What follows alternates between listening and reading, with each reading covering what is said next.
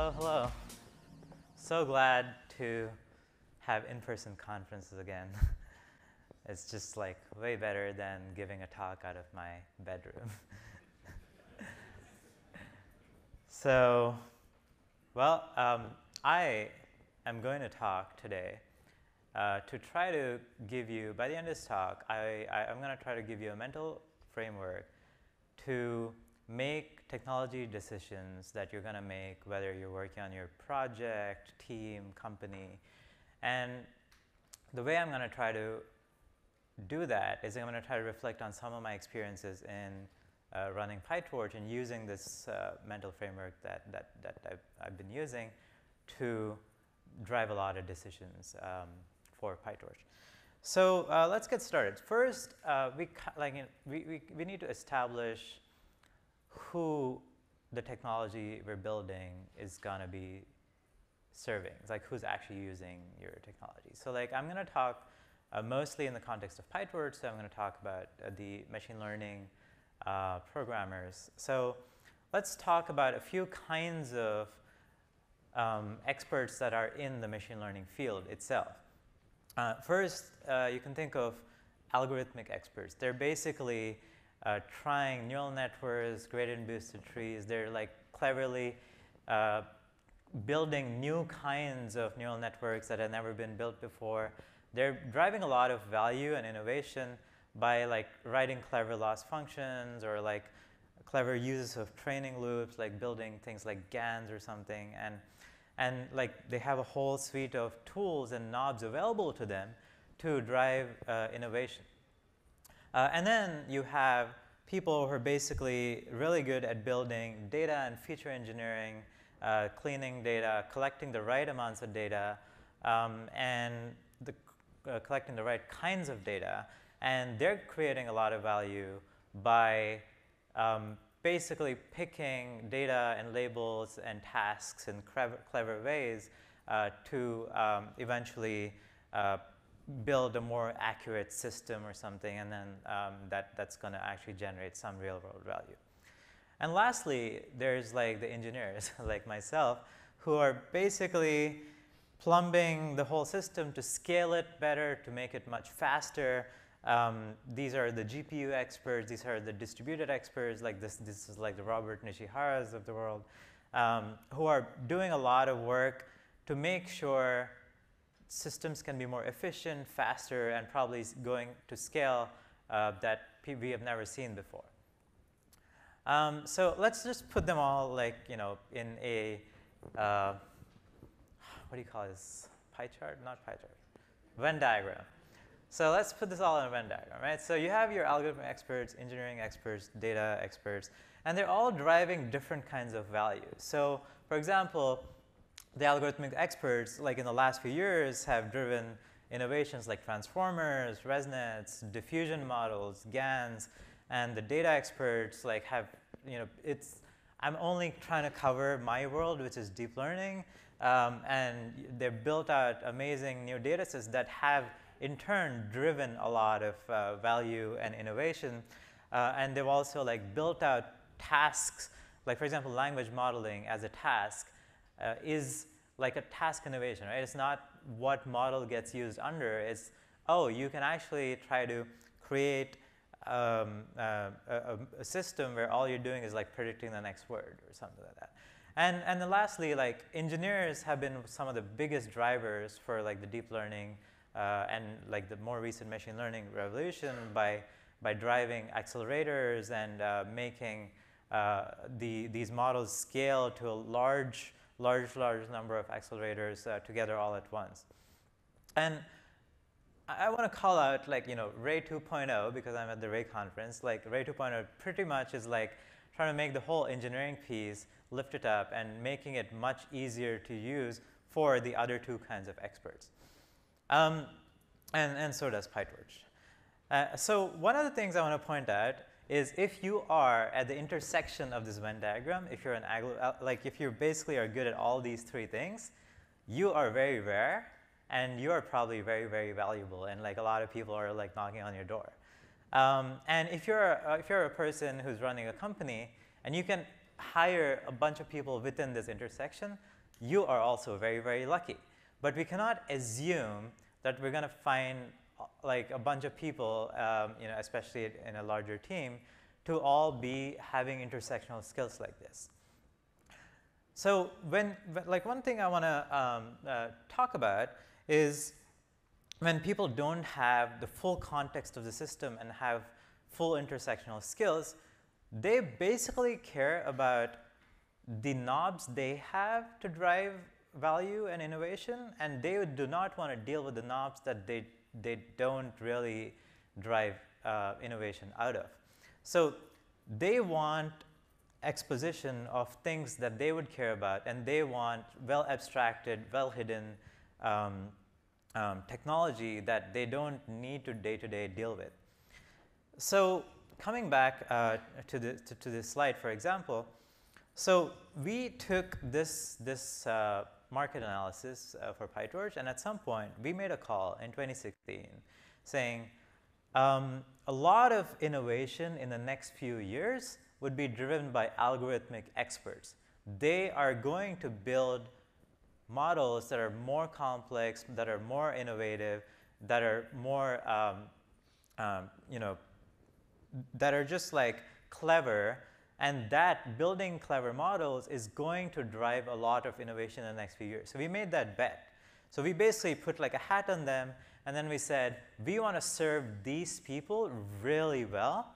And if you're going to make technology decisions that have to trade off who's going to be comfortable among these three sets of people, we want to make sure the technology decisions get prioritized to make the experience of algorithmic experts well. So what actually, as a consequence of that, PyTorch was one of the few frameworks back in 2016 that basically prioritized this concept of model being code. That is, model is not a config file, model is not a symbolic metaprogramming system, model is just code, model is just Python code. And then the other thing we prioritized was we built a very large API surface. So PyTorch has like 1,200 operators, and like a lot of the algorithmic innovations are like taking these 1,200 operators and cleverly like combinatorially composing them to build novel value. If you have a mathematical idea as an algorithmic expert, you would basically try to map that idea to like using these operators to like build out that idea. And you need this kind of diversity in operators and these many number of operators to be able to like make sure the algorithmic innovators are not bottlenecked by what idea can be expressed. So these two things we made sure. And by model as code, I basically mean standard PyTorch code, where like this Python code here is basically what defines your neural network. Like there's no separation, like there's no disconnect between, oh, I wrote this code and eventually I'll have to think about what this code will do within a larger system. And this comes with the, I think I covered like why we entered it, but also like what that means is we enabled various innovations, like a bunch of models that needed dynamic control flow and dynamic shapes, like recursive networks, a bunch of NLP models needed some of these things. And also, like when you write model as code, it's way easier to change like how you're training your model, like how you're iterating on it. And so we did this stuff, and this came at a cost. Like the people who are like on the engineering side kind of like actually don't like PyTorch as much, because we're making them do a lot of extra work because we're not giving them the models in like a uniform way that they can transform in code easily and stuff. So this came at a cost. This was like we actively traded off engineers' convenience here to like prioritize algorithmic experts. And again, as I said, we have a large API surface. And again, this also came at a cost. Like engineers are annoyed that PyTorch has 1,200 operators, and if they're going to have to do any kinds of global support for a new feature, they'll have to like do a large plumbing of supporting all these operators. And so what do we actually hide? So what we hide are like distributed like various engineering optimizations, like all kinds of acceleration, and also like data loading complexities. Like these are things we thought algorithmic experts don't want to deal with. Like that's just not where they feel like they would derive the value from. Now, obviously, the world has moved on from 2016, right? So one of the things I want to say is like we have this mental framework, and we constantly think about adjusting the hotspot. We want to stay relevant, and we want to stay dynamic as a product. So what we do quite often, especially it's my job as like one of the main strategists for the project, is to think of various future events. So if you think of future, you can't think of a single direction. You think of like a distribution of events, each of them having a certain probability. And we think of a bunch of events, and then we think about what we're going to do if those events are going to come true. So for example, we constantly ask ourselves within like the framework that we have of our audience, okay, who are we prioritizing and how much weight we're giving to the priority? And then because we're prioritizing certain audiences over the other audiences, what knobs are we exposing and what knobs are we hiding? The more knobs we expose, universally, the more complex the system gets. So you need to find a sweet spot where you expose the knobs that you think have a high probability of driving future value, and you want to like abstract away the knobs that you think are lower priority in terms of actually driving future value. So let's, for fun, see a few possible events that might happen in the future, and then how we would think about changing our product, for example. So event one. Let's just say the world basically says, oh, modeling innovation has gotten overrated. Everyone will just use one kind of transformer and one kind of connet. And like usually, a lot of innovation will just be driven by putting more data through it or making them larger. And like we're not going to do that much of model exploration anymore, right?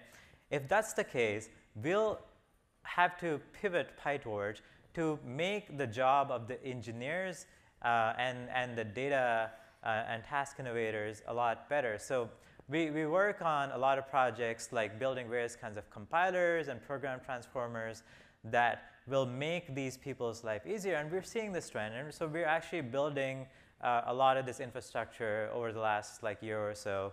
And we'll release it at some point. So that's just like one thing that we, for example, we think as a trend is happening. We're not entirely sure if it will hold out to be true. But if it's true, then we want to be prepped. And then secondly, another event, just for fun, a lot of the last 3 years or so has been a lot about scaling models, right? Same model, but you scale it to like 100x its size, is having outsized accuracy increases, or like it's having phase changes and things like that. And one of the really cool things about the Python ecosystem is PyTorch is coexisting with Ray and various other technologies, which are actually helping out in the scaling of learning ML models. So PyTorch and Ray, for example, are like very complementary. Like the whole Ray AI runtime uses, you can write PyTorch code and then distribute it with Ray and stuff. And we're also are developing first-party solutions in this case. And another example is if you can see a world where all people do is they are pulling some base model and then they're fine-tuning it or they're prompting it or something like that, then regardless and completely independent of PyTorch, there's going to be a lot of model hubs and marketplaces, and the Hugging Face of the world will be more relevant and popular than ever. And in that case, PyTorch really doesn't have much of a change in itself, but we think about what peripheral integrations and stuff that we need to build ahead of time. So that's all I had, and I just wanted to leave with one small message. It's really important to think about progress of a field as a function of the cool ideas you have and then whether there are tools that are there to implement your cool ideas. As like a very simple like toy event, like what if someone in the 16th century like wanted to do machine learning or something, right? Like, so like I think it's really important to be very open to tools and constantly trying new tools and changing tools, and the tools themselves willing to be innovative or probably dying. And if either one of, if you are not generating the right ideas, or if the tools are not available to generate the ideas, we're probably going to be stuck at some kind of local minima as like humanity. So let's continue to make progress and be open to new ideas and tools. Thank you.